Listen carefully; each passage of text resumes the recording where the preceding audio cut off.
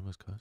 Okay, welcome back to the cuss-free episode of the first cuss-free episode of Ben and Emil. We've got a really big episode for you today, guys. We're talking about all the stuff that's going on with Boeing. We have a very special guest who is an ongoing. He's a former Boeing employee. He is a turned whistleblower now.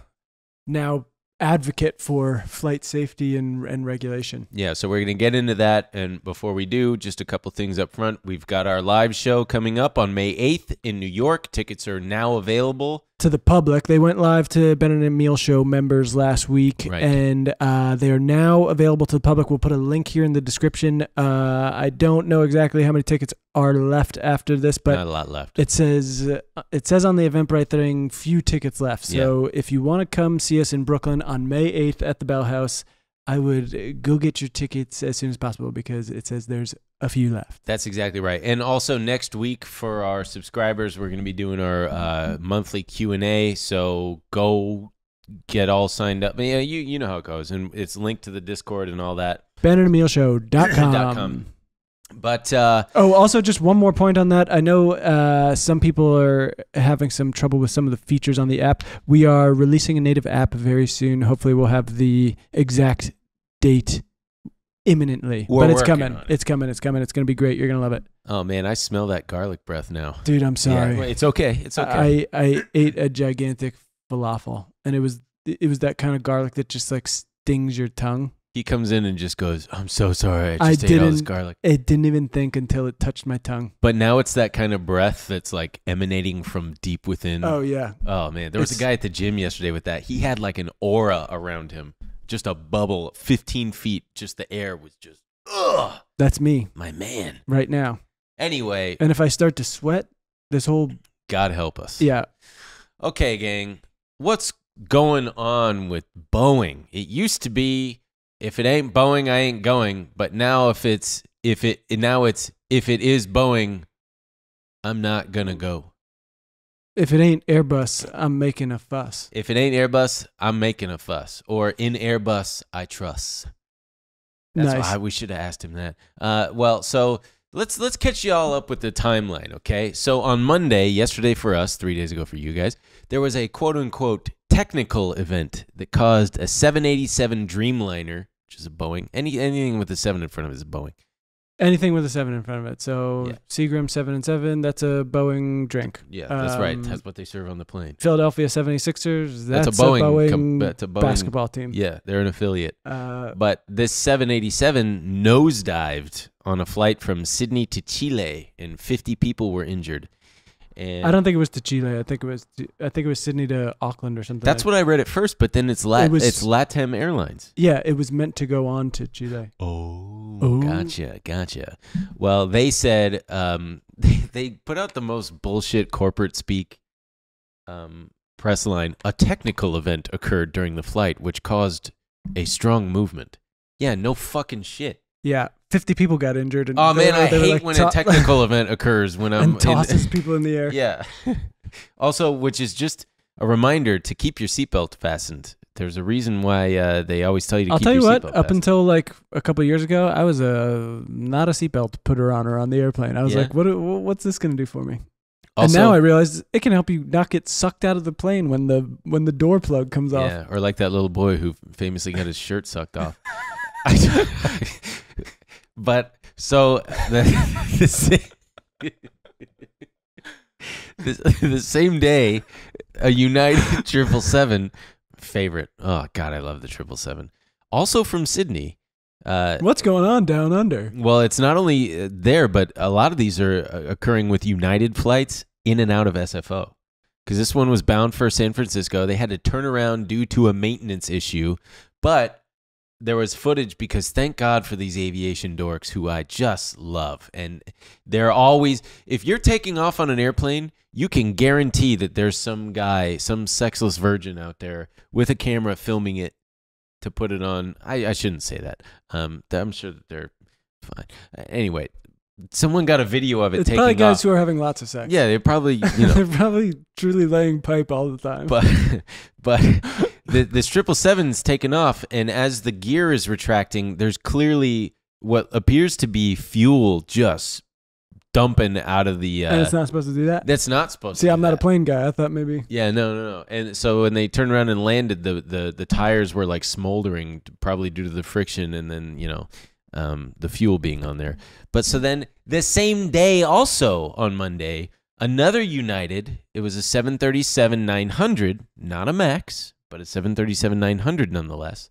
Had flames shooting out of the engine. And again, they're not supposed to do that? It's not supposed to do that.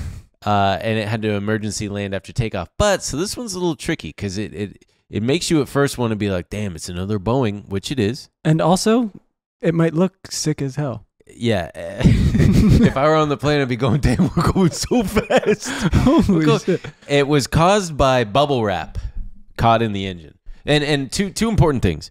So, GE makes their engines, so it's not necessarily a Boeing fault. Not that I'm at all defending fucking Boeing, who I'm super pissed at right now. I'm not even talking to Boeing. Not talking to Boeing. They used to be boys. But bubble wrap.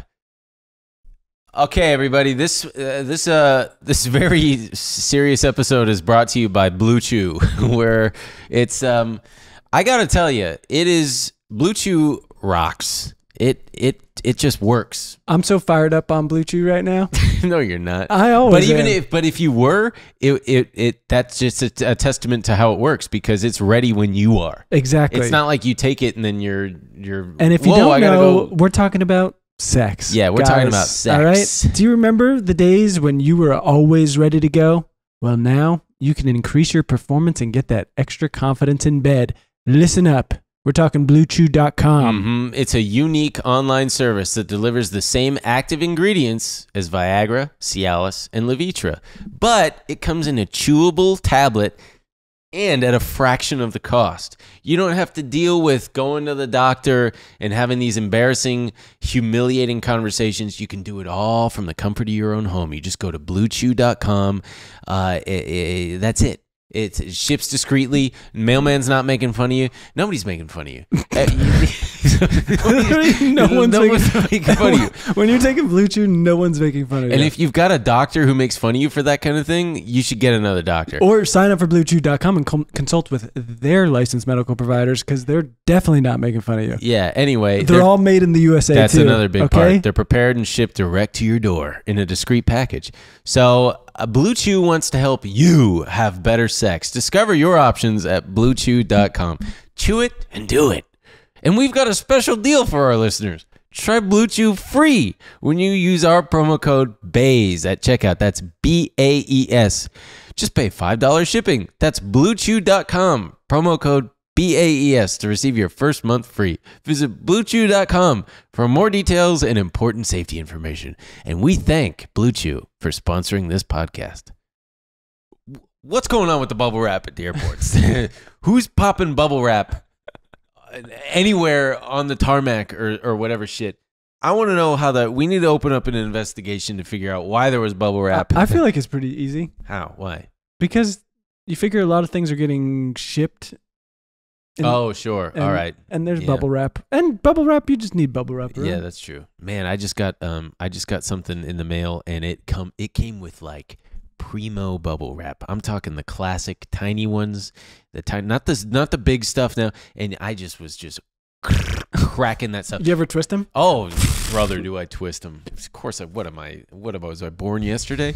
And so then on Friday, this last Friday, you had a United 737 MAX 8 run off the runway in Houston. They don't know. They're still investigating. It's not supposed to do that, I guess. Yeah, it's not supposed to do that. But planes sometimes do that when they're excited. Sure. They'll like run off the runway because they're just like, oh. So Boeing's having a tough time. Yeah, they're having a tough time. Also Friday, another United plane from San Francisco to Mexico City had to emergency divert to LA due to a hydraulics issue, but it was an Airbus. It wasn't a Boeing. And then last Thursday, an older, as everybody saw in the news, the one that kind of kicked it off was the older 777 United flight bound for Osaka from San Francisco. Lost a freaking tire. Just popped off as it's taken off. On some Looney Tunes shit. The plane lost the tire and it fell down and crushed Fortunately, nobody was injured, but it landed on a couple cars. Sexless virgin. Yeah. In the parking lot. And yeah, United came out and said, well, these and they're right. I mean, if we're going to use our critical thinking skills here, these incidents, as they said, they are all distinct and unrelated. But what? Dylan almost. Oh, he kicked the camera. Dylan, god damn it. But also, last month we had a United 737 MAX taxiing at Newark. And as soon as it got to the gate, there were no incidents, but the pilots were like, yo, the foot pedal, fuck. Let me take that again from the top. The foot pedal rudders, that's redundant. The fucking rudders there we go. It's so the pilot can kick his feet when the pilot's happy. Yeah. It's just to absorb it. No, I'm just kidding. It's to steer the plane when they're taxiing, and also it controls the rear stabilizer fin when they're in flight. But they were stuck. And Boeing went out and they resolved it. It was 3 replacement parts. But still, a lot of fucking issues going on. Something stinks at Boeing. Someone shit in a bag and lit it on fire in front of Boeing. And rumor has it the bag is still burning. It's poop again. It's poop again. They couldn't get anybody to come out and stomp it out because they're too busy collecting and counting their money. That was me licking my thumb to collect or count invisible wads of cash. Why don't you tell us about the audit, man? Well, what's going on with that audit? Or what else? What? I feel like we're burying the lead here. Okay. Because in the midst of all this awful Boeing stuff that's going on, yeah. A former Boeing employee who's been a long-time whistleblower since he retired in 2017. He worked at Boeing for 32 years. His name is John Barnett. Mm-hmm. And he just, they're calling a suicide, an apparent self-inflicted gunshot. Yeah. Which a lot of people are putting in quotes. Because it's fishy. It's extremely fishy. You know, Boeing is trying to save face in the midst of all this, and he is in the middle of delivering testimony in a defamation case against Boeing. And, you know, so it's all just very odd. He apparently shot himself in the hotel parking lot he was staying in. He got in the car to go give testimony and then just shot himself. According to his lawyer, he was supposed to do the 3rd day of his deposition on his whistleblower case. And when he didn't show up, they went looking for him and they found him in his. It's all very Michael Clayton-y. You ever seen Michael Clayton? Yeah, it's as suspicious as it gets with a company like Boeing doing everything that they've done to cut corners, as John Barnett was specifically pointing out. Like, that was the case against Boeing, basically. He was speaking up about how they were cutting corners. And Boeing has made it very clear they're fine killing people in order to boost profits. Truly. Oh, they're totally fine. So I guarantee they have in their lawyer speak or accountant speak have basically been like, well, you know, all things considered, with these hundreds of people dying, the stock price didn't react as adversely as we previously thought, and forecasts show that blah, blah, blah, oh, 100%. blah. We can endure another accident. So they put it into the calculus of these things, undeniably. They put it into the calculus of these things about how much can we afford, how many new processes and oversights can we afford to skip again to kick the can down the road. If, you know, maybe there's an accident in another few years, we can afford to do it if in that time the stock price recovers enough to make it, you know, fucking negligible. If that and so makes sense. Barnett had talked to the BBC about some of the things he wanted to speak out about. And I mean, it's all awful. You know, he said that under pressure workers had been deliberately fitting substandard parts to aircraft on the production line. He said that he had uncovered serious problems with oxygen systems, which could mean 1 in 4 breathing masks would not work in an emergency. He also said soon after starting work in South Carolina, he had become concerned that the push to get new aircraft built meant the assembly process was rushed and safety was compromised, something the company denied. He later told the BBC that workers had failed to follow procedures intended to track components through the factory, allowing defective components to go missing. And then he said substandard parts had even been removed from scrap bins and fitted to planes that were being built to prevent delays on the production line. And they claimed tests on the emergency oxygen systems due to be fitted to the 787 showed a 25% failure rate. He alerted his managers on all these things. This is no action being taken. My favorite quote from him is, so he had been transferred in, excuse me, I'm getting over a cold. He had been transferred to South Carolina to work on the 787, and he was noting that this new leadership came in. God damn. He had noted this new leadership had come in from the military side of Boeing, from St. Louis, and they just kind of were like big dick sweating, like, hey, we can do whatever we want. We're just going to run this shit. And he said, quote, they started pressuring us to not document defects, to work outside the procedures, to allow defective material to be installed without being corrected, bypassing procedures and not maintaining configurement control of airplanes. They just wanted to get the planes pushed out the door and make the cash register ring, which is a recurring theme you'll hear in our talk with Ed Pierson coming up.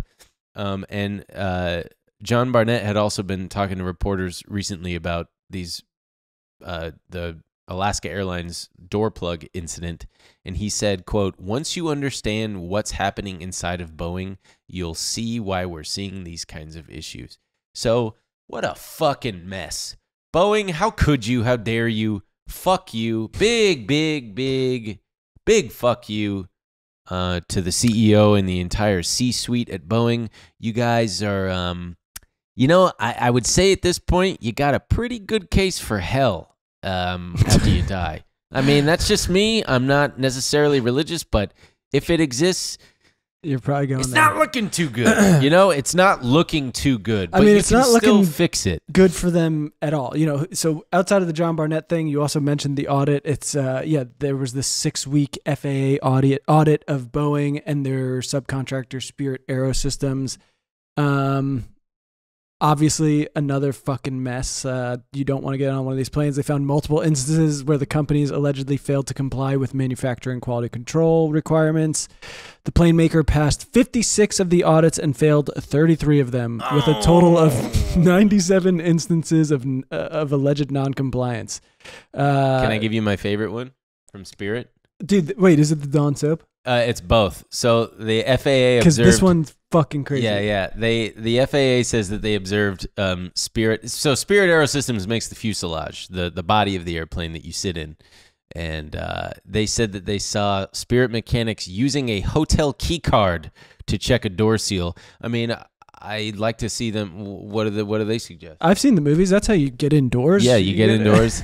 And they applied liquid Dawn soap to a door seal as lubricant in the fit-up process. The door seal was then cleaned with a wet cheesecloth, noting that instructions were vague and unclear on what specifications or actions are to be followed or recorded by the mechanic. I don't know. I would say, just use the proper lubricant and then get a fucking shop rag to wipe it up instead of a wet cheesecloth. You don't think Dawn soap is going to do the job? I don't know, man. It cleans up oil-covered baby ducks or whatever the fuck, yeah. But... And it drives me insane, man. You know the sign of someone who's on the struggle bus? You go to their kitchen sink and they just have dish soap for hand soap. Drives me up the wall. I'm like, how am I supposed to wash my hands? I'm about to dry the shit out of my hands applying Dawn soap. I've been one of those guys. Yeah, of course you have. Plenty. I'm calling you out. This is particularly fucked up because Ben's been at my house and said, why is there only dish soap? Yeah, it fucking sucks when that happens. This whole episode's basically just a subtweet at me. Yeah. The FAA also examined how well Boeing employees understood the company's quality control processes. 6 engineers were interviewed, and they got an average score of 58%. That's flunking. That's a flunk score. That's a fucking flunk score. I mean, it's been such a mess. I mean, this is all coming out now, but it's been such a mess over there for so long. And all this stuff is now resurfacing again because of what Boeing is going through. But there's a I think it was Al Jazeera went in undercover and Oh, it was was 10 years ago. It was 10 years ago. Yeah. And they're talking to the Employees. the engineers and the people working in the factory, and they're going, I wouldn't get on one of these. well, they're asking, would you get on one of these planes? They're, no fucking way. wouldn't I get think it on one was of I think it was 10 out of 15 of the factory workers they asked. They said, I won't fucking get on one of these. I wouldn't get on one of these. I wouldn't get on one of these.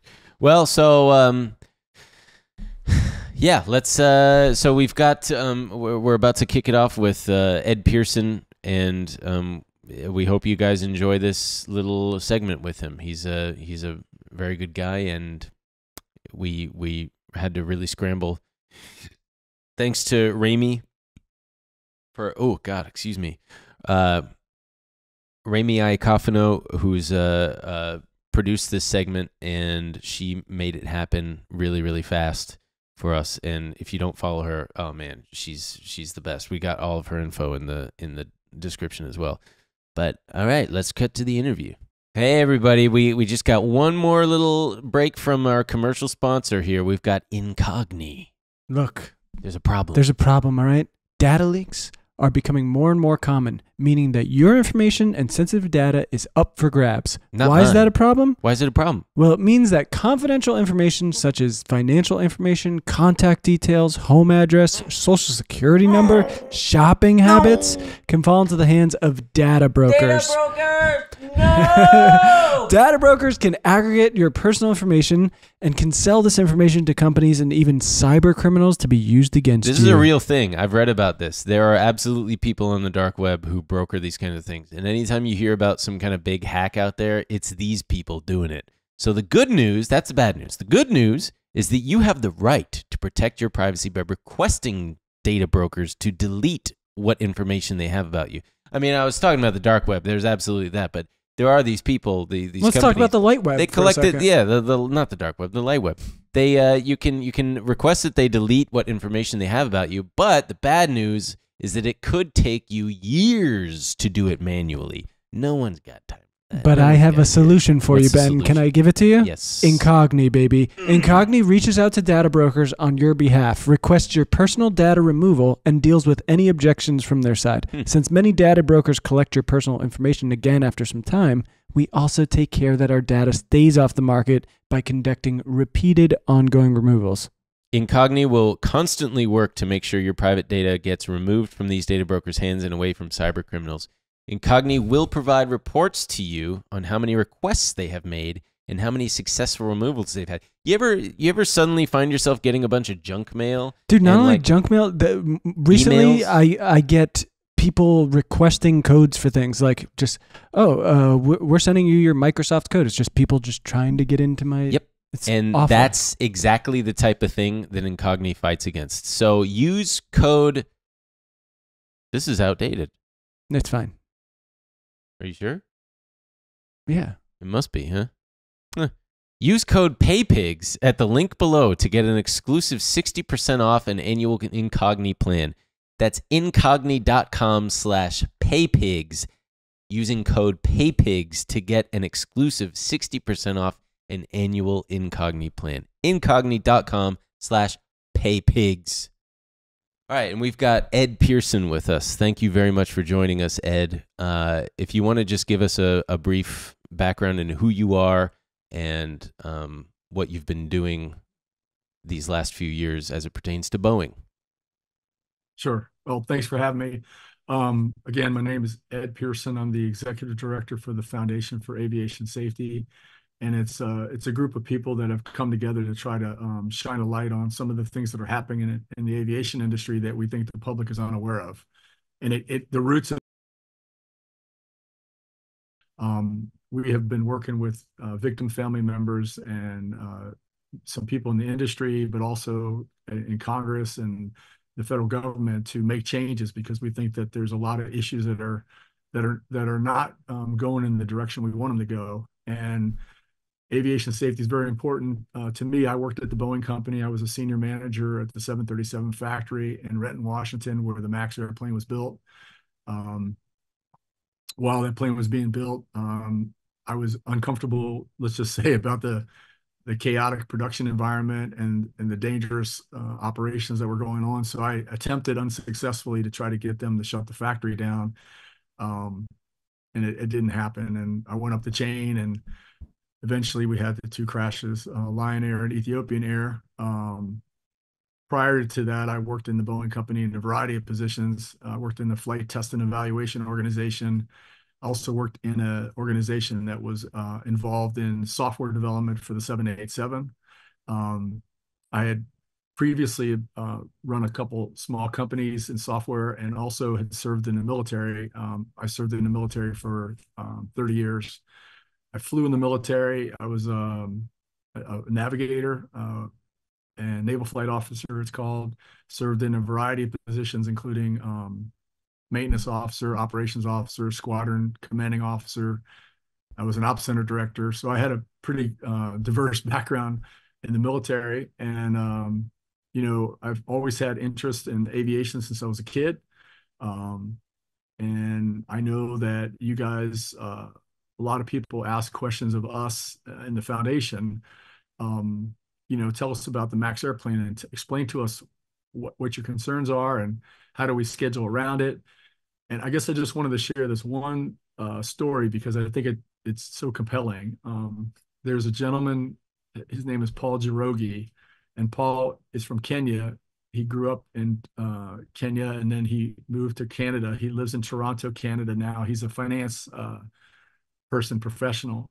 And we had Paul on our podcast about a year and a half ago, and we were talking to him about the MAX disasters. And he said, Ed, I didn't know. Had I known, had I been informed, I never would have put my family on this plane, and I never would have put my 3 kids, my wife, and my mother-in-law on the plane. He lost his entire family on that plane. Oh my God. Yeah. And that was pretty heart-wrenching, to say the least. What do you say to a guy who lost his family? And I had asked him, did anybody ever from the Boeing company ever apologize to you? And he said no. And every month or so, and we work closely with victim family members now. They've become friends of ours and people that we work with, and we help them. We provide technical assistance to them. They provide kind of the heart and soul for the foundation, because they don't want this to happen to anybody else. I mean, that's the last thing they want to have happen. And nobody wants another preventable disaster. So that's why we're ringing the bell. In fact, that's why we called our podcast Warning Bells, is because we wanted to alert people. So this has been something we've been working on for over 6 years now. Even though the foundation is new, there's been a lot of effort to try to raise attention, and people are hearing all the marketing, the imaging about the airplanes, the Boeing company, what the FAA is doing. So I know you guys want to jump in, but that's kind of a long introduction, but I thought it'd be helpful just to kind of set the baseline of where I'm coming from. No, that's great. That's really helpful. And I just want to reiterate. So you were blowing the whistle, trying to run this up the chain even before the crashes in 2018 with what you saw. Yes, that's right. Okay. That's right. Before the first crash, I had gone to the general manager. I had talked to other senior people at the factory, but I went to the senior most person and said, look, this plane, these planes are potentially unsafe, and that we could have defects in these airplanes, just from my own professional experience, but also because of my teams were telling me this, that these people were that I work with were saying, where people were making mistakes. They were working people ridiculously long hours. I mean, like 8 or 10 weeks straight with no breaks, sometimes 7 days a week. Jeez. And these are building planes now, and we didn't have all the parts we needed. We didn't have all the test equipment. It was just a disaster waiting to happen. And so I tried to get them to shut the factory down. And I gave them examples of problems that we were seeing in our functional testing, like our electrical systems testing that was failing regularly. Some of our control surface testing, which is all the movable surfaces on the airplane, we test. Our hydraulic testing, you name it, engine testing. We were having all kinds of issues. And this is just for the 737 MAX factory, right? That's right. Right. Yeah, the 737 factory.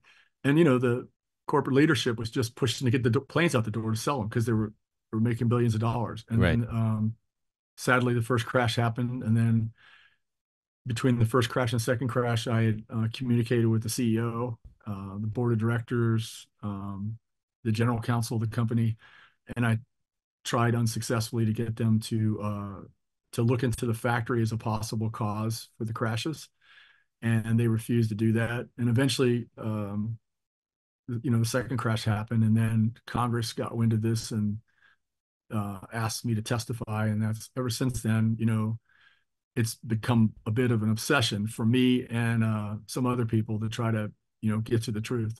I'm sure. I mean, after that very first crash, like going into work that day must have felt like a nightmare because it's something that you'd been ringing the bell on for weeks, months, I'm assuming. And then this disaster that you basically predicted could happen in the worst possible way finally happens.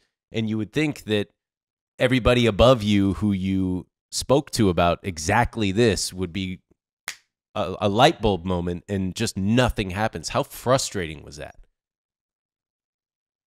Well, just to get the timing correct, the whole thing was extremely frustrating. Is still extremely frustrating. But what happened was I made a decision that I was going to retire early. I had planned to stay in the company for another 6 or 7 years, but I just couldn't continue to work in that type of culture and environment with that lack of leadership. And so I had I retired in August, and then the first crash happened in October, and I was actually, believe it or not, I was assistant high school football coach just as a, kind of something to do, because I really enjoy working with young people. And I was watching the TV, but I was working on a scouting report, and that's when the Lion Air accident came up. That's the first time I saw it. And it was exactly how you described it, Ben. It was, my stomach dropped. I was sick. I couldn't believe it. I'm watching on the TV screen, and these people that are showing up at the airport in Jakarta, Indonesia, they don't even know what happened. And I know from watching the news that the plane had crashed into the ocean, and these people were showing up for the first time. You're watching this overseas, it's horrible. And my first thought was, oh my God, that was a brand new plane. It came through our factory, and I looked it up, and it was only a couple months old, 2 months old. And I can't describe it. I mean, then the reaction was, oh, it was the pilot's fault. Right, I remember. All the pilot's fault, or the maintenance people at Lion Air. There was no responsibility, no accountability for what happened, completely displacing this on the pilots. And then everything kind of died down in the news because it was, oh, that was overseas, and there was a lot of experts out there, all these professionals on the news talking about what a terrible airline in the Lion Air is, and they were really criticizing almost an entire country. Right, they were saying that they had like substandard protocols to follow, maintenance stuff that's just, it's not like here in the United States. It's essentially a third world country that's dealing with this stuff. Of course they crashed, kind of thing, right? Yeah, that's right. There's this unfair criticism that somehow the U.S. pilots and the U.S. airlines would have absolutely avoided that same disaster. And then, of course, the second crash happens, and now they attempt to continue to blame the pilots. And then the United States pilots came out of the woodwork and are like, wait a minute, time out. You don't stop blaming these pilots. You gave us this bad information too. It could have happened to us. And we had some of our most, famous pilots, like Captain Sully Sullenberger, for example, and a gentleman that I work with all the time, Captain Dennis Tazier, and they were like, hey, this is not right. You can't be blaming them for this. They didn't know about this software. They weren't trained on it. It took over the control of the plane. And so all that started to surface, and now all of a sudden they started covering their ass. Excuse my language, but they started CYA, and then they withheld records and wouldn't provide the information to the investigative authorities. Sounds a lot like what they're doing now, believe it or not, with the Alaska Airlines accident. and they went into cover-up mode. And and there was just, thankfully, there was some congressional hearings that brought things to the surface. The truth, part of the truth, I should say, not all of it. There's a whole bunch that we've learned in the last 6 years, a whole bunch that have happened, and about those airplanes, and about the technical aspects of what caused it. One of the questions I had asked early on to the general counsel of the company back before the second crash, because he was telling me that they were talking to the investigators, and I said, well, was anybody looking at the factory and the possibility there could have been electrical problems? And he didn't want to go there. He said, well, that's up to the technical people. And I always had my suspicions that maybe, why did the sensor fail? Because the sensor is a ruggedized, sturdy piece of equipment. It's not like it's super flimsy, and it's got a little bit of a about yay big weather vane like looking end on it. And I was wondering, how did the sensor fail? I mean, what could have caused that? And the more I dug, the more I realized that, the manufacturing issues certainly point to that. The public has heard the story, because there's been a whole bunch of, like I said, there's been a whole bunch of engineers and safety experts the last couple of years talking about MCAS software, that it was the MCAS software caused it, and the pilot lack of pilot training. And that's true. Those absolutely played a role, but why did the sensor fail? And that's something that I've been searching for, interviewing people, investigating, analyzing it. And it's very obvious to me that both those airplanes had electrical defects in them, manufacturing defects in them, that caused those sensors to fail. And that's what triggered these accidents. Right. So, and sorry, just as a kind of refresher, the MCAS software is what was responsible for it would kick in if it thought the nose was like too high up and that the plane was about to stall. It would override the pilot's controls and put it in a nose down pitch to help it recover from or prevent a stall, correct? Exactly. That's exactly what. Right, and it was that new software, because the 737 model up to that point was newer, and like they had moved the engines around, so the physics of the plane were such that the pilots needed new training. So that was all the story that I understand as a member of the public. But what is this sensor you're talking about? So the sensor is the angle of attack sensor. That's what measures that you were just describing. And it was sending a faulty data to the software. And the software then in turn caused the motor that drove that stabilizer that caused the plane to go up and down. So the sensor provided, it's kind of like a speedometer, sensor sending a signal to your gauge, for example. And it was sending this false signal.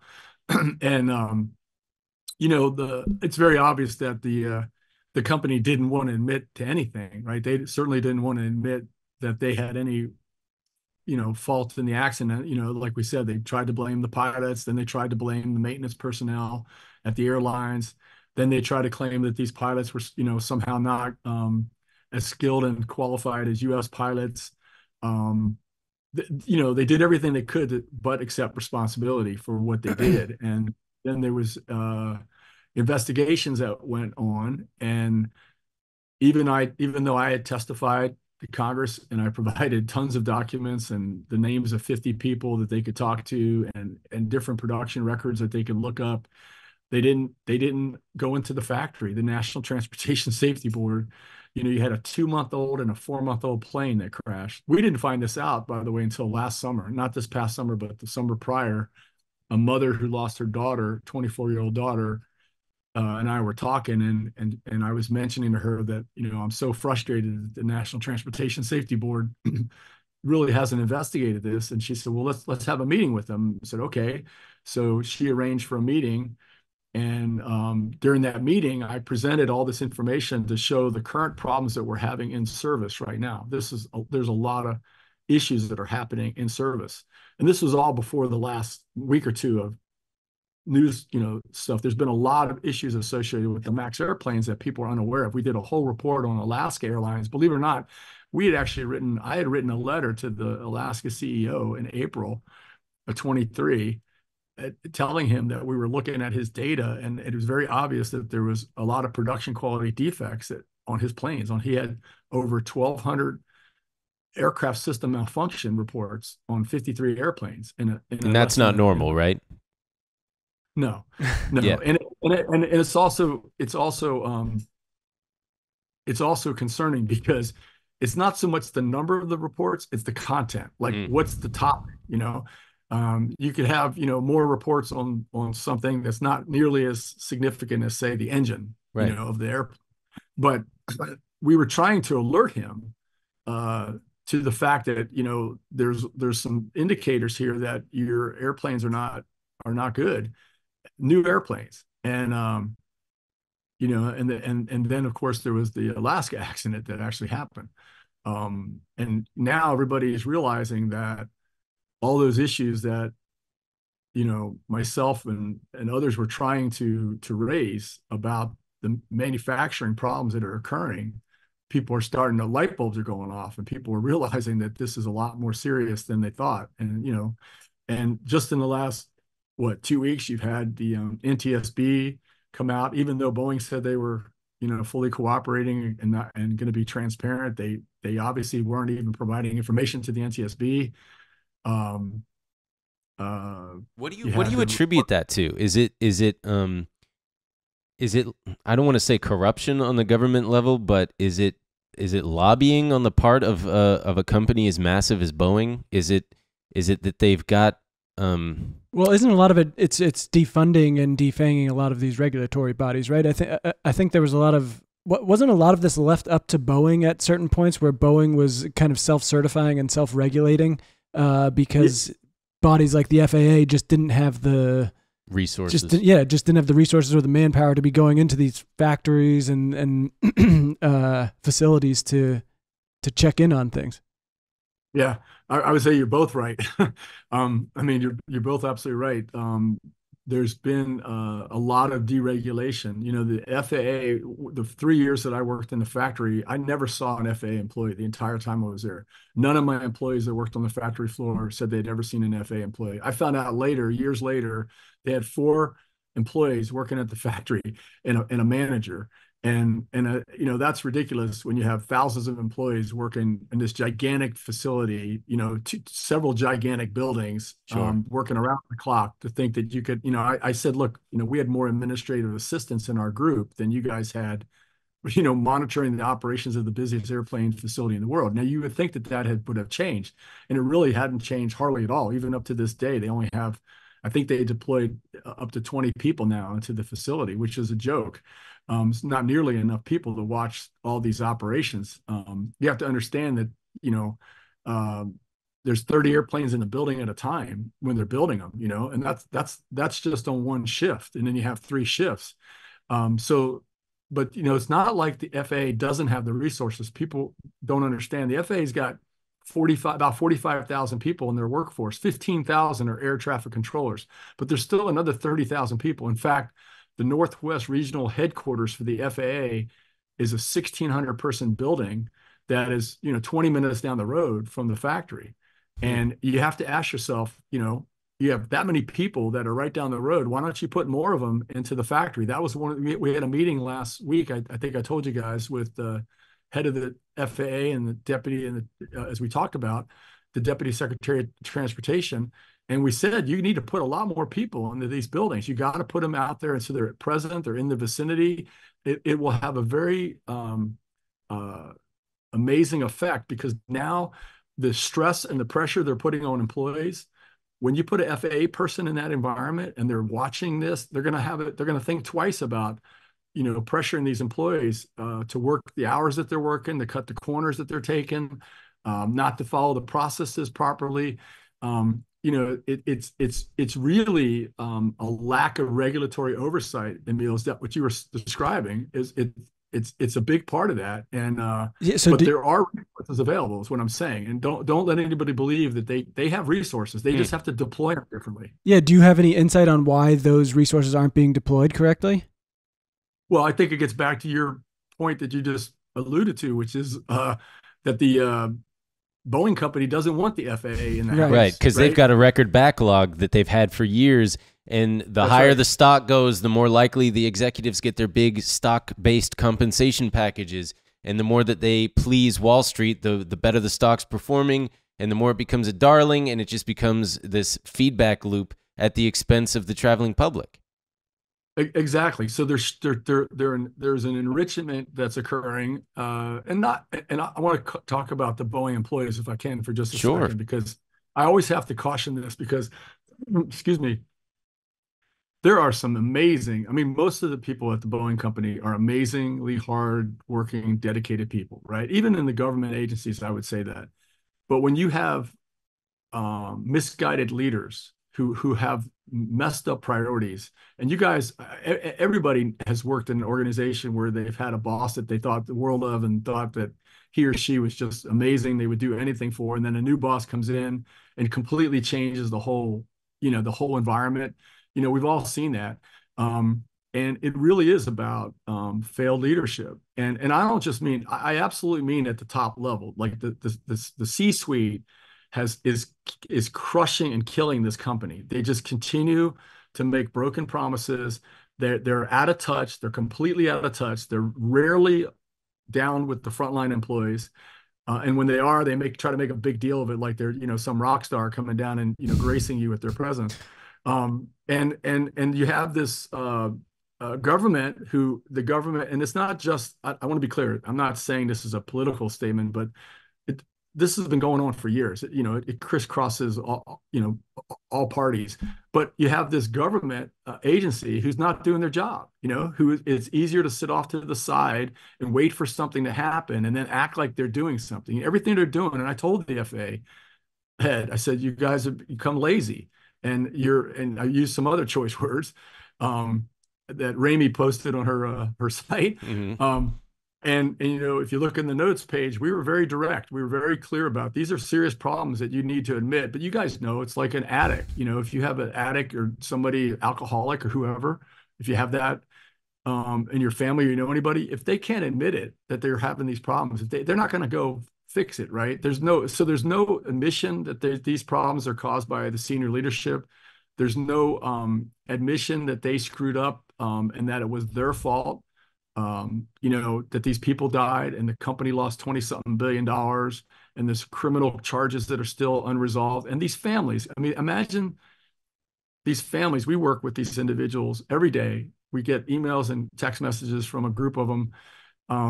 Could you imagine losing a loved one like that? And then finding out every other month that there was a new revelation that had they done the right thing, never would have happened. Right. Constantly ripping the Band-Aid off of these people, the wounds. And here they are, despite their losses, right? Despite the grief that they still have and all that. They're out there fighting for all of us. Like, they're out there to make sure that you guys and your families and my family are not endangered by this corporate greed, failed leadership. And I want to say this, if you don't mind. Thank you guys for giving me some space here to talk, because Yeah, sure. I've done, I don't know, a couple hundred interviews and usually get a minute or 2 minutes to, try to package something complicated in. So I just want to share with you that when I talk about leadership, not only am I talking about the senior level leadership, the senior people, I'm talking all the way down to the frontline employee. And what I mean by that is, that frontline employee hopefully has been properly trained. If they have been trained, they know something that's not right. They know something is wrong, right? And they need to speak up. They need to feel like they can speak up and say, hey, something's wrong here. I don't like it. They need to have that situational leadership to say, I'm uncomfortable. I think we need to stop. We need to fix it, right? And we've had many people do that, and it's been successful. And we've had people do it, and they've gotten overruled by poor leadership, above them. But in some cases, there have been people who have just said, it's the end of the day. I want to get out of here. My shift is over soon. This is good enough, and kind of thing. And we've seen those issues. We've had them in the factory where people have identified defects and said, "Oh, wait, how did this happen?" And you find out that, somebody made a bad decision. Somebody upstream the production system took a shortcut, and you hope you catch those things. But overall, like I would say that absolute, vast majority of people are trying to do the right thing. They're trying to do their job, and they're trying to build the plane properly. And you have to understand also that I had an image in my mind that, when I first moved into the factory, I was expecting it to be like, like a GM or a Ford factory with a bunch of robots and all this cool stuff. And, if you need to push more planes out the door, you just throw in more raw material and kind of turn the knob. But what I realized was these are skilled employees. These are individuals who come in and get trained, and it takes a lot of effort and work, and we're not providing enough training for them. They're being put on the line. I just found out that the employees are getting 8 weeks of initial training. They're putting them on the line, and then 8 weeks of training, that's like the basics, if that. And then they're supposed to get additional training from I'll call it peer-to-peer training, they call it. But the problem is their peer, Ben is my peer, but Ben has got a job to do today. Ben has to do all this work. Yeah, but I want to go home. Right. Can we fix this tomorrow, right? Man, please? Well, right. I mean, it's whatever. And that's not, you don't want people building planes like that. No. Right? You don't want people to feel rushed. You want people to do the job right. Here's another thing that people don't understand. The company has removed thousands of quality control inspections, even after the 2 fatal crashes. Thousands of quality control inspections. What is the rationale behind that? How does someone justify that? Well, if your planes aren't going to pass quality control, you got to get them out the door. So that's true. But like, that's one way. You would think that that their whole thing is like, okay, we want to preserve stock value. At the end of the day, that is what they're pushing for. Don't they have the foresight to think like, hey, if we cut corners now, it's really gonna bite us in the ass in the future, and it's gonna right, like right now you can see on travel companies like kayak.com, for example, they now, at first it was a bit harder to find, but now they're finding that people are using this feature so much they're putting it more promptly, but you can now sort your flights by whether or not you'll have to get on a 737 MAX. So I mean, it's obviously the fact that the general public is now aware of different plane models. I don't think before. Yeah. I mean, well, let's talk about that. Yeah, I mean, Ben, sorry. My original question: Who the fuck? No, it's good. I mean, what you're saying, I'm trying to catch up to you because you made a couple points, Ben. I want to talk both what you're saying. So you asked the question, which is a really good question. Don't they have the foresight to realize they're just kind of, cutting their, nose off to spite their face or whatever the saying is? You would think that, but what we found is the senior corporate leaders, they don't understand what's happening in the factory. They don't spend any time there. So they don't really, so they have that same belief. I think a lot of them, maybe the board of directors in particular, they have that same belief. Well, yeah, we're going to increase production from 38 to 42. No problem. We'll just throw some more parts at it. They don't realize that the team is stressed out to the max, just trying to build the planes that they currently have. So because they're so far out of touch, because they're so unaware of the complexity of the operations, and they sit in their corporate offices, they have no idea of the impact that they're making. So they're looking through everything. They're looking through is a spreadsheet, right? It's a stock price, a stock value. That's what they're focused on. And then, as far as the flights go, what you pointed out, yeah, some of those places like Kayak are starting to allow you to filter out the MAX, but this is the problem. And this is what happened to Ramey. It happened to my daughter, Amanda, 4 times in the last year. She purposely scheduled herself away from a MAX airplane. And for your listeners, that's a 737-8 and 737-9. Not to be confused with the 737-800 or 900 series. They're different model planes.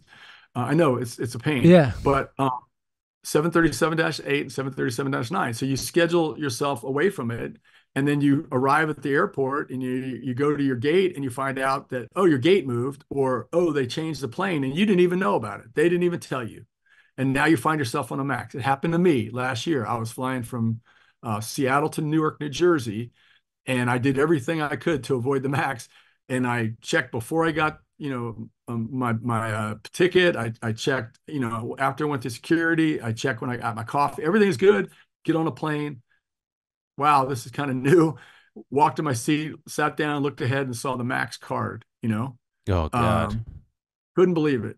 And so I got off the plane and walked off. Yeah. And of course, the flight attendant's kind of saying, "Why are you getting off the plane?" I said, "It's a long story, but I didn't schedule this flight, but that's happened to people, and people that can't get off, they don't have the luxury to get off the plane, they don't have the money to pay for the extra ticket, and so that's one of the things that we recommended to the Department of Transportation, that passengers should be able to be notified. Just like you get notified if your flight time changes, you should be notified if the model plane changes. Sure. Yeah. You should be an informed consumer. Which begs the question for me. It's such a clusterfuck between the airlines and between Boeing and the governing bodies. How would they fix all of this? Because there's so many planes in service. I'm sure the airlines would lobby hard against grounding all of these planes to implement whatever myriad fixes are necessary to really make them as airworthy as they ought to be, especially to please someone like you. Like, if you were in charge of it all, what would you do to make everything copacetic? Well, first of all, I'm not saying I have all the answers. Sure. But I would say, if I start with the Boeing company, you have to cut the head off the snake. I mean, you've got to get the C-suite people, new ideas. These people, the CEO, he's not new. I mean, even though people think he's new because he came in and the other CEO was fired after the MAX disasters, he was on the board for 10 years. Right. So that C-suite needs to go. They just don't get it. Okay. And I had one question for the board of directors. For each of the board of directors, they need to ask themselves, in 2023, how many times did board member, actually spend time in one of the Boeing factories and talk to the people that are making their planes? Because I guarantee you, in one day, a walk in the factory is worth 50 PowerPoint presentations, right? Mm-hmm. So that's leadership right there. The Boeing company also should have to admit that they're having all these production quality issues. There are still production quality issues. I mean, we've seen issues with flight management computers failing. I know this isn't going to mean a lot to people that are not, aviation people, but I think you get the gist. We've seen flight management computers failing regularly. We've seen anti-icing systems failing regularly. That sounds essential. Yeah. Well, also, isn't that essential? Isn't that anti-icing thing? I thought I just saw something where they are telling their pilots, like, if the anti-icing thing is running for more than 5 minutes or something like that, it can lead to catastrophic failures on the plane or something crazy. And there's pilots who are putting sticky notes with, turn it off after 5 minutes and setting their iPhone timers. Is that? Yeah, this is a world-class, world-class airplane, right? You're putting sticky notes to remind yourself. And what you're talking about, you're right. The pilots, we found out this in August. In August, they told, through this very bureaucratic rulemaking process that produces documents like this, which you can't even read. There's this tiny, tiny 6-point font that nobody reads it if they have a life, but us retirees, got nothing better to do, I guess, than right. And we're looking at these things. We're finding out that, the Boeing company knew about this like last year, or earlier. Remind me to tell you about the electrical problem that just came up within the last 5 days. But what happened is these with the anti-icing system, they realized, even though this plane has been designed and development for 10 years, we lose all those people. We had 2 fatal crashes, a 20-month grueling, supposedly, recertification by the FAA. They now tell us that the anti-icing system, which is a pretty important system on the plane, isn't working. And it could possibly, if the pilots leave the anti-icing system on for more than 5 minutes in dry air, it could potentially disintegrate the composite material into the engine, causing the engine a catastrophic failure. And you're like, are you kidding me? I mean, and they're telling the pilots, I mean, they're kind of busy up front. Those pilots are a little bit busy up there. Sure. So remember whether they had turned it on in 5 minutes. There's no alert. There's no fault messages they get. And they're in and out of clouds. And how does that work when you're at night anyhow? You're going to turn your landing lights on and fly with the landing lights on, and it's ridiculous that they're expecting this, and they tried to scoot this under without anybody knowing about it, And they did some other things like that recently. They've requested engineering exemptions for everything from the stall management yaw dampener, which is a computer in the back of the plane that alerts you to if you are going to be in a stall, to the flaps slats electronic actuator, which actually controls the flaps. I mean, these are control surfaces on the plane. This is important, and they're actually asking for exemptions and receiving exemptions from the FAA on this. What the fuck is the FAA doing? What do they do? Like, wait, actually, while we're talking about, let me show you 1 second, guys. I want to show you something. Ooh. You just reminded me of this. I had to show you this. After I testified to Congress, my daughter, or a friend of ours, found this thing. This is what was shown. I don't know who this cartoonist is, but let me see if you can see it. It's the FAA laying in bed, going, "This is your wake up call. Now get off." Oh, the phone is telling him to get off his lazy ass and do his job. Jesus, right. Is it because there's a lot of former Boeing employees who've kind of like semi-retired into the FAA? They've talked about that. That's called regulatory capture, where they just kind of rotate in and they get another job, and then they come out and get a big job. So there's that. That's been a problem. But honestly, I think it's been the fact that they have lobbied successfully to have less oversight. Yeah.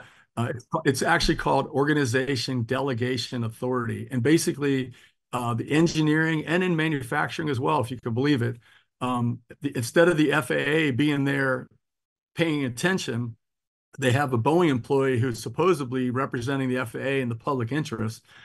But that person has to report up through a Boeing chain of command, supervisory chain. And so you put this person in a terrible position because, here they are trying to point something out that's not safe, or manufacturing is not correct, but they have to go up their own Boeing chain to make it happen. It's a complete, utter failure. It's an absolute disaster. It's something else we talked about in our meeting on Friday with the FAA administrator and the deputy.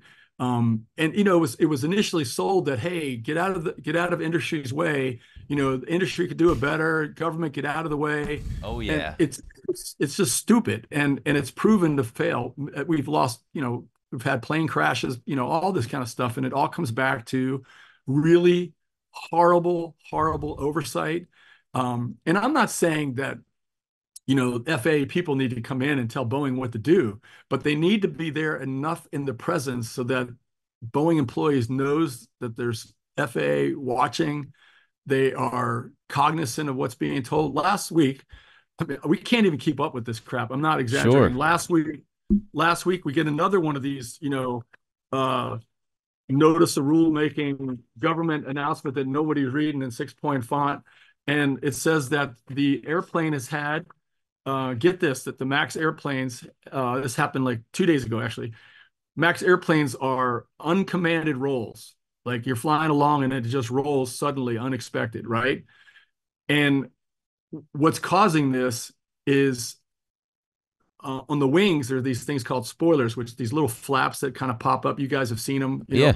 And the pilots use them when they're, descending or trying to slow down. What's happening is these things are deploying in altitude, right? Just randomly. And it's causing an upset of the plane. Well, what they found in researching this is that they're finding that there's electrical wire bundles.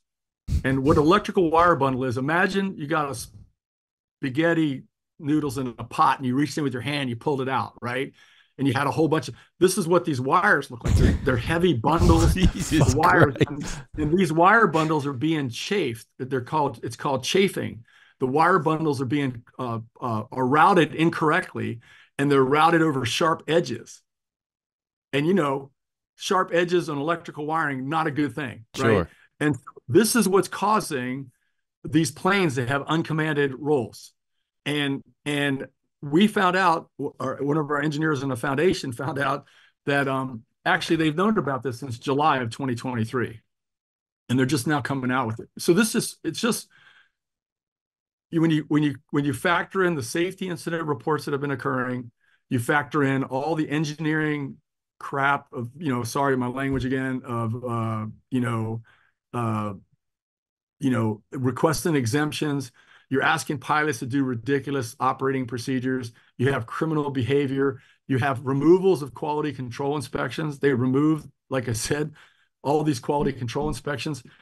These were really important. You wouldn't want, like my friend Dan would say, you wouldn't want to buy a washing machine to find out that they removed a bunch of inspections on your washing machine. You sure as heck wouldn't want to get in a plane, right, and remove these inspections without the FAA's knowledge.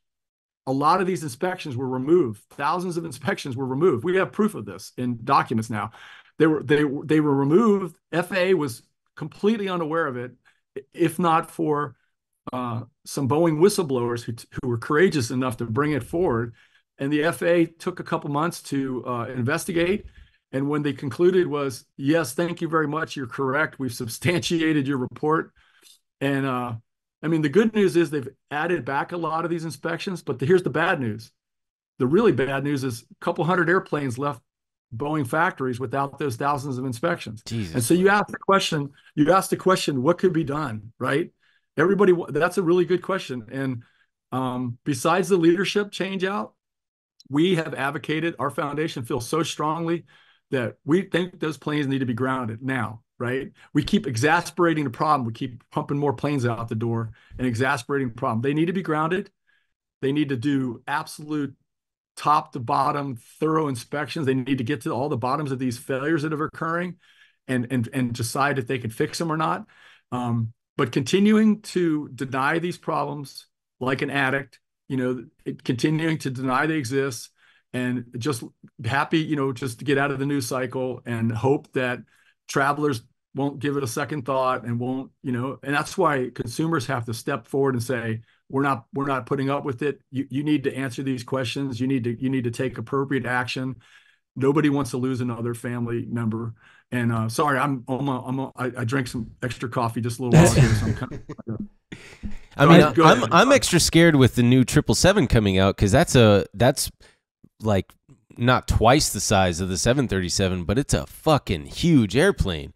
And I just wonder what kind of shit's baked into that it's too far to backtrack now, because it sounds like there's just rot all the way down between parts, between Spirit Aerosystems, which was spun off from Boeing in like 2005, which now I think they want to buy back. Yeah, which would be a good move. Right. Because both I'm sure you saw, both Spirit Aerosystems and Boeing just failed like the majority of their audits from the FAA. So it's like, I'm sure Boeing is terrified because this already over-engineered aircraft sounds like it's got so many flaws within it that they've got to kind of not start from zero again, but they've got to re-engineer so many things, which then, as I'm sure you could tell me, has reverberating effects throughout the supply chain, throughout the manufacturing process, throughout all of the quality control things that would really set the company back, oh, God forbid, however many years. But just like communicate that shit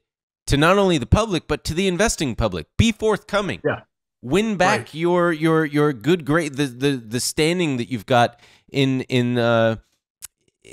popular culture, whatever, that Boeing is a name you can trust by, like you said, getting the management out of there. Ugh. Yeah, I mean, you have to clean house, and you have to be honest about these mistakes. I mean, we gave that presentation to the Deputy Secretary of Transportation because we also felt very strongly that DOT has been, standing on the sidelines. I mean, they've been just, I've written to Secretary Buttigieg 4 times, at least 3 or 4 times, no response, his assistants. And this problem, we happened on the previous Secretary of Transportation in the last administration. They just don't want to get involved in it, which is like, one of our recommendations was that they actually create DOT, the Federal Government Department of Transportation, under Mr. Buttigieg. They create a standing task force right now to work around the clock to answer these questions, like what is going on, how bad is what does the FAA need to do? FAA is a subordinate agency to the DOT, right? And up until just this past weekend is really the first time I've heard Mr. Buttigieg go out and say, we're gonna hold them accountable. It's like, you need to hold yourself accountable. You have a lot of senior people that are paid a lot of money. And we told this to the DOT deputy that, you guys are in a position where you're overseeing the FAA. Don't keep waiting for Congress to do your job, because Congress has been, having to extract information out of the FAA. You guys need to do your job and oversight the FAA and put a task force together, get to the bottom of all of these issues. We identified 35 problems, and just you guys, not even the government. No, this is just a bunch of, of us in our foundation, a handful of people that are, yeah. And so, we're pretty confident that there's a lot more, but these are the big ones. And we wanted to come forward with solutions too, not just to say, hey, you're all screwed up and here's a bunch of problems. We actually stepped forward and said, we've got recommendations here for you, and we're happy to talk to you in more detail about this, because we have some really talented people that are on our team. But it's unacceptable to be standing on the sidelines. You need to get in the game. You need to get your hands dirty, even if it might muddy your reputation a little bit. And you got to get a good handle of what's going on. Now, we feel pretty good about the new administrator, Mr. Whitaker. He seems to be wanting to do the right thing, but we think that he's got an organization that needs a lot of CPR. They need a lot of shock treatment because they've been very complacent. While we're talking about the FAA and the regulators, was it the FAA or the DOT? Didn't they just issue an order to Boeing saying you guys have basically 90 days to shape up? Yes, the FAA ordered Boeing. You have 90 days to put together a plan to tell us how you're going to improve. The FAA told Boeing you're going to have 90 days to tell us how you're going to produce production quality. And what we just told DOT is you need to give the same order to the FAA. FAA, what are you doing to ensure production quality? No fucking kidding. Right, because that's my question. So they issue this order, right? What happens at the end of 90 days? Are we going to see anything other than a slap on the wrist for Boeing? Or, is that even too much to ask for at this point? You guys are asking way too many good questions for guys that are also comedians. Because I'm like going, dang, I should have reviewed that. What the big part of the problem here is that it's all reactionary, right? So the steps that the FAA has taken, although to the general public may sound really impressive. Oh, we're going to deploy, we have 20 people doing an audit of the Boeing company, and those results came back and they're horrible. I got news for you. No offense to those 20 people, but I had 30 years of aviation experience, flew in the military, and came into the factory. And it took me a good 3 months to be able to explain the basics of the build process. So I think they came in and probably did as great a job as you could ask, for the time that they've had.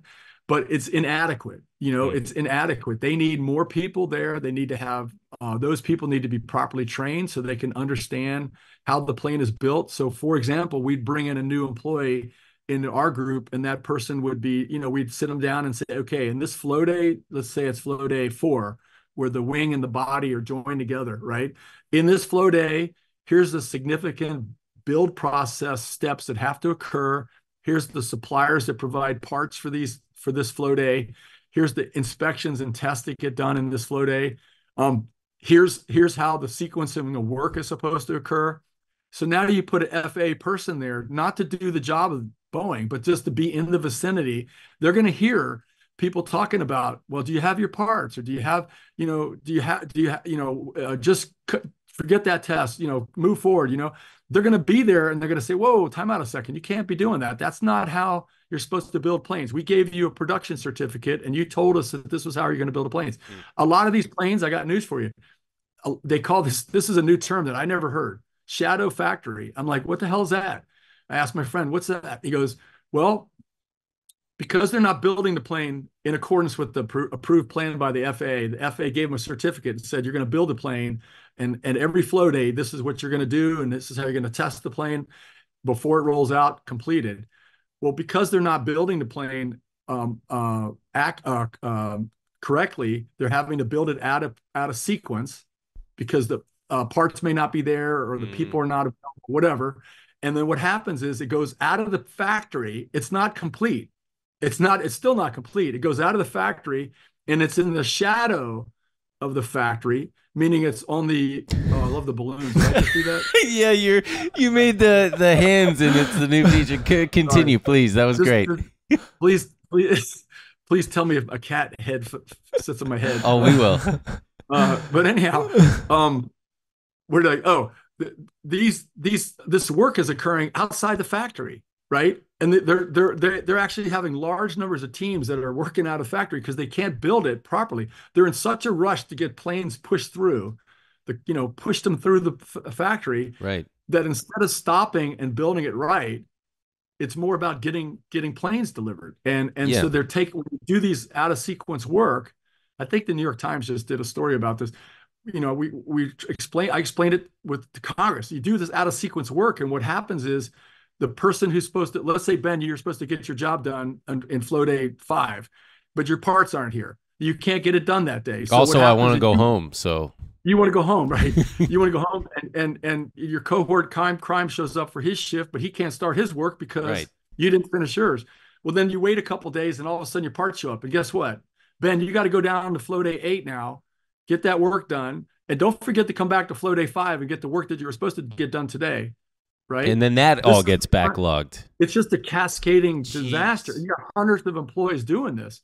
And that would make quality control an absolute nightmare, rigmarole. Hence probably why a lot of it just gets skipped over. I'm starting to kind of see a bigger picture here with all of this shit getting screwed up and out of sequence. It's no wonder that quality control falls through the cracks if it happens at all. Yeah. Yeah. There's a thing that, if you walk into the factory, there's an area they call the mezzanine. It's this gigantic walkway that you can look down on the factory, right?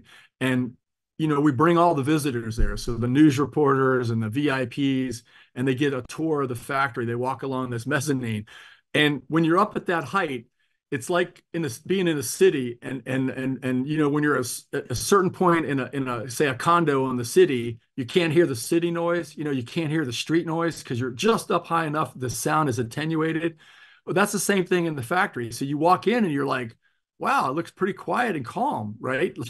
But then if you went down, 30 or 40 feet and got on the concrete floors of the factory and walked around, you would hear the city. You would hear all the sounds of the employees that are expressing frustration because they can't get a quality inspector, or their test equipment failed, or the person's not available to knows how to answer that question. And meanwhile, push, get the plane down the door. And I know this is really terribly not what's the word? Not confidence inspiring, what I'm telling you guys. And this is not how Bill Boeing wanted to build planes either, right? That the company has been built on quality, right? And kind of like these, right? You wouldn't expect these to fail, and we become used to this high quality. That's what we should be expecting of airplanes, right? Well, and that's what we've lost. And now we've accepted this substandard workmanship. And it's good enough, and it's not good enough because people are getting on these planes. And so let's talk about that confidence for a bit, because I'm sure we've spent, I don't know, however it's this past 45 minutes maybe scaring the audience a bit. But I'm curious kind of where you think this leads. I think, Boeing's been having a bad go of it recently, but and we haven't seen the, catastrophic deaths that we've seen in 2018, but it seems like they're kind of skating by with it a little bit. That Alaskan Airlines flight, it's if they were just a bit higher, people would have been sucked out. If people didn't have their seatbelts buckled, we're talking about people dead on that flight.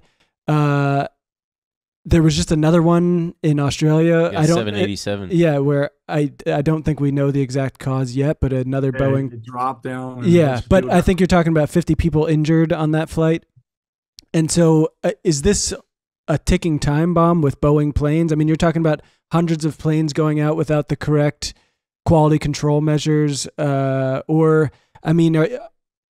it's also hard to tell. It's one of the safest ways to travel still. I mean, you're talking about, we don't have, people generally feel pretty safe getting on a plane. And we don't have like massive death toll to maybe back up this kind of like alarm. Yeah, I just want to piggyback that.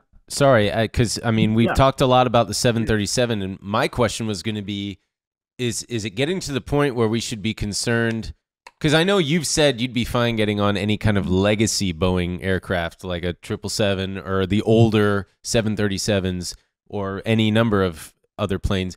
But now, with all of this shit going on, it's clear that the fault doesn't just lie with Boeing, which it absolutely does, but in part, but the airlines as well, and their shoddy maintenance in pursuit of the same exact corporate greed and ever higher margins and profits. So but we're talking about brand new planes. Oh yeah, experiencing these. Right. Yeah, you guys, I'm gonna just kind of hit each one because air travel should be the safest form of travel, right? It's supposed to be, and it historically has been that way. And myself and my family travel, and we still have to travel in the midst of all this, right? But what these are, I would say, are unnecessary risks. Like, it's one thing if you have to fly and you end up in bad weather, something happens and you end up flying through bad weather, that's understandable. That kind of thing might happen. Maybe you didn't see the weather on the radar or whatever, but these are preventable risks. Like, these are, and these airplanes have to last 30 years or more, right? That's what they're designed to last. So you have planes that are brand new that are coming out the building with problems. All your alarms have to start going off and say, this is not normal, right? This is abnormal, and we need to do something. And it is, and you asked a question about a ticking time bomb. That exact phrase has been used with victim families who feel like, and this is what motivates us, because we're like, I haven't been able to really, confidently get a great night's sleep, ever since I worked in the factory. Even though I flew in the military, I was never uncomfortable, like I am now with what I know. So I think that you shouldn't have to worry about these problems. You should absolutely be able to get your latte and get on the plane and put your bags and put your feet up and watch entertainment or whatever. But we've gotten lazy, we've gotten complacent, we've gotten acclimated. We have flight crews that are seeing repeat failures, and instead of saying, wait a minute, this is completely unacceptable, they're like, well, it failed the last time, and it just happens. It's unacceptable, because when you look at accident investigations and you study accident investigations and you look back, there's some things that actually happen, and they're called precursors.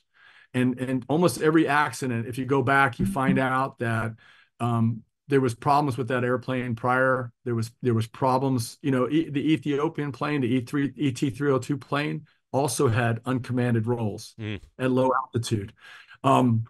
There are indicators of potential problems, and if the airlines are, like you said, pushing to get the planes out the door because they're making money on this, right? They don't make money when the planes aren't flying, really. They're a part of the problem, right? If they have a problem with maintenance system failure, and what we're seeing is they fix it and then it recurs, and they fix it and it recurs. And a lot of that is because they're not getting to the root cause, which is partly a big responsibility of the FAA. There's a whole program where they're supposed to work with the manufacturer and the airlines to get to the bottom of these problems. So yeah, people do feel like it's a ticking time bomb. I got to tell you that I have that sense in my stomach, and that's why I wrote to the letter of Alaska, and we wrote that report in September. So but this is all avoidable. And what I want to leave you guys on the positive note. Okay, I'm going to go back into coach mode here if I can. Here's the positive note. We have incredible people that are capable of building incredible airplanes, and there are people that are capable of operating and maintaining these incredible airplanes. This is all, we've done this, we know how to do this, but we have to be honest when we see something that's not right. We got to fix it. We can't just accept it and try to ignore it and then just play roulette. It's not how we should do business. And over time, these things can bite you.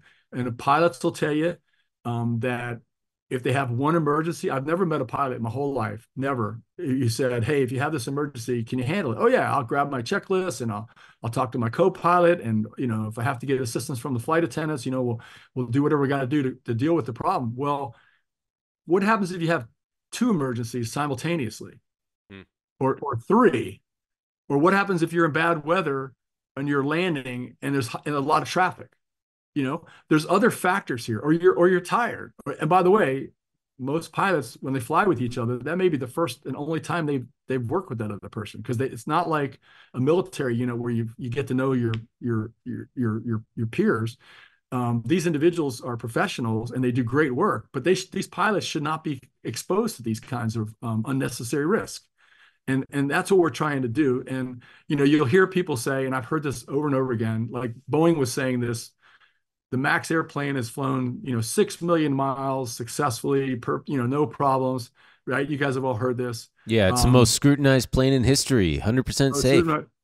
Yeah. Yeah. Well, those millions of miles tell you nothing about the individual quality of individual planes. Every airplane, like your vehicle, is unique. When it was made, how it's operated, how it's maintained.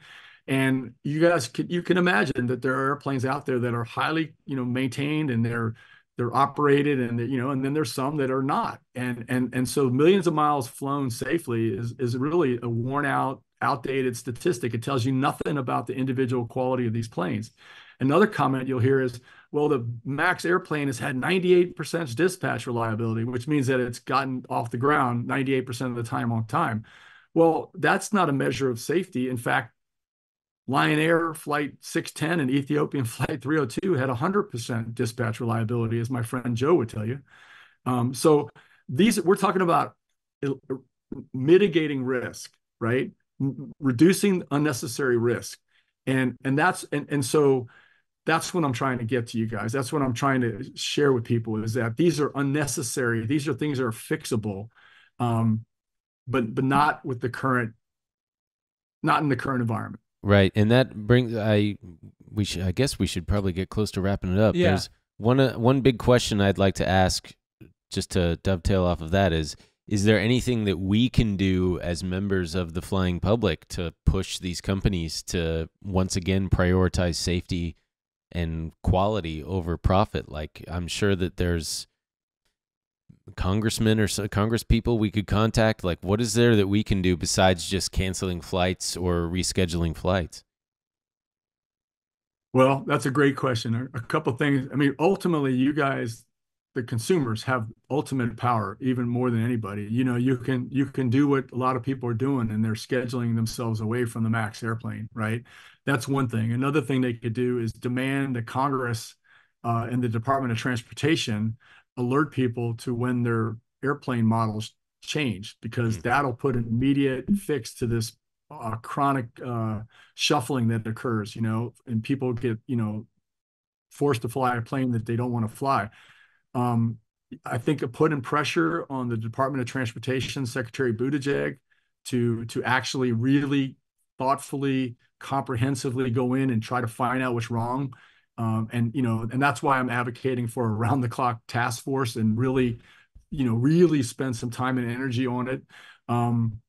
I think another thing that could be done is you guys can talk. We can talk about it and ask hard questions. And I think sometimes they don't want to answer them. When we went in and gave this presentation to FAA and DOT, we went in there very consciously with the goal of not getting distracted and going off on a bunny trail on any one of these problems. We could have stopped and talked for hours on, we were like, no, what we are trying to do is we're trying to transmit to you that these are problems. These are real problems. You're duly informed.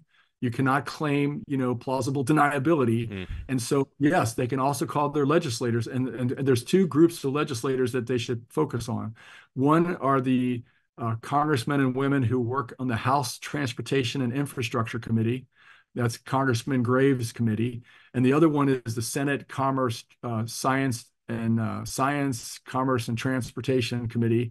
That is Senator Cantwell on the Democrat side and Senator Cruz on the Republican side. Those two committees provide oversight of the executive branch agencies like DOT and FAA.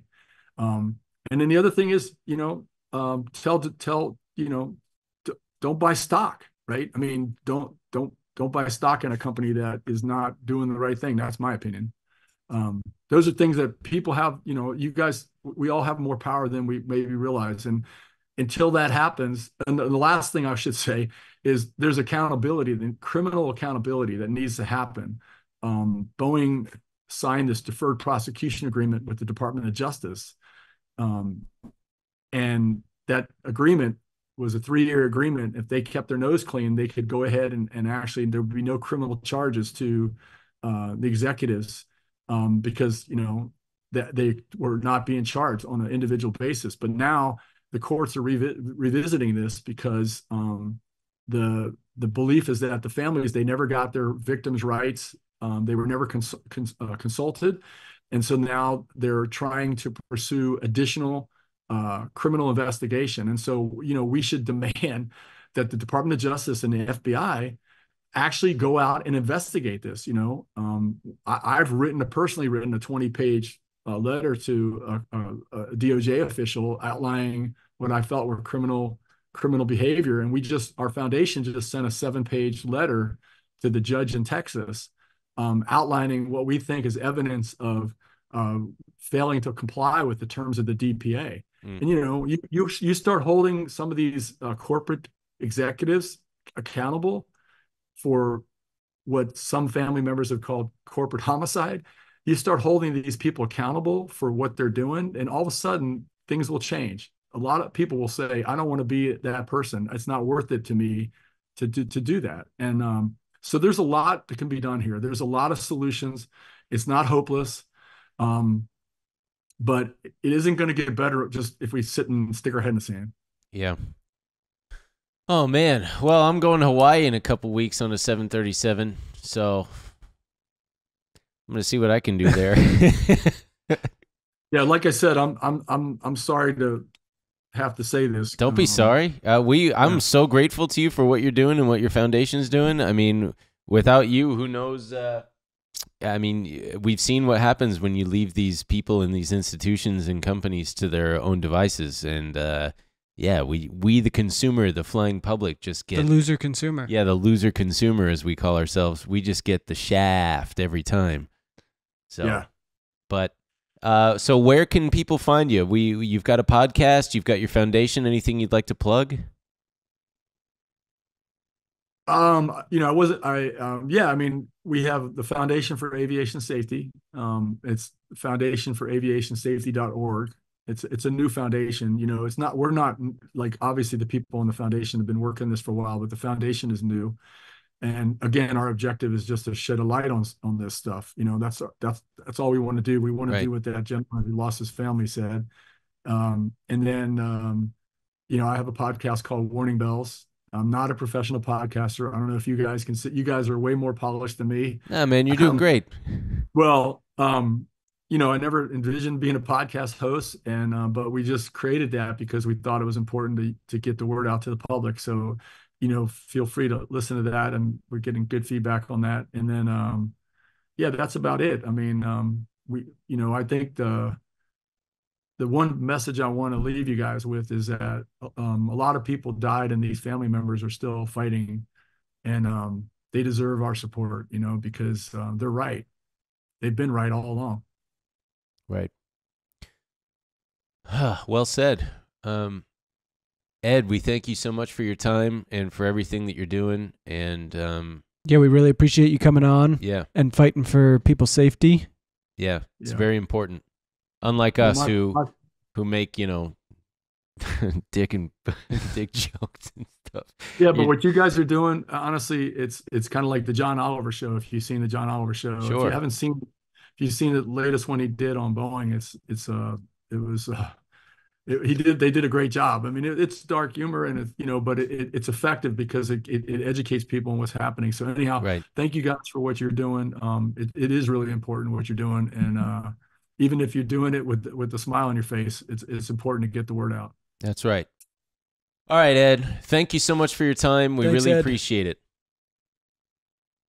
Thank you, guys. Have a great day. All right. Take care. Nope. Damn it. Oh, I think he was going to say, do I need to do anything? No, you don't. No, you don't. That was- I'm sure. Oh, dang. Do I need? I should have. I shouldn't have just ended the thing. I shouldn't have just ended it. I should have been like, okay, yeah, and we'll cut right there. Jeez, Louise. Oh man. Do I need? Ed? He was great. Oh man. Well, but anyway, folks, join us in the bonus episode. If you've enjoyed this episode, you'll be sure to enjoy a lot more brevity in there. Ben and Emil show. Brevity or levity? Levity. Fuck. What's brevity then? Brevity is Bread. Brevity's beans, dude. Brevity is when the bread rises. Wouldn't brevity be the I don't know. the short? I'm googling brevity. This I don't is know. insane. Either way, we're putting levity and brevity, the beans, whatever Dylan just Yeah, said. brevity is concise and exact use of words Okay, in writing. then I you are was using brevity to correct me here in that I should have said levity. There Hey, we if go. you guys Well want to done. bring some brevity to your life, join us at benandemilshow.com. Yeah, all right. So long, everybody.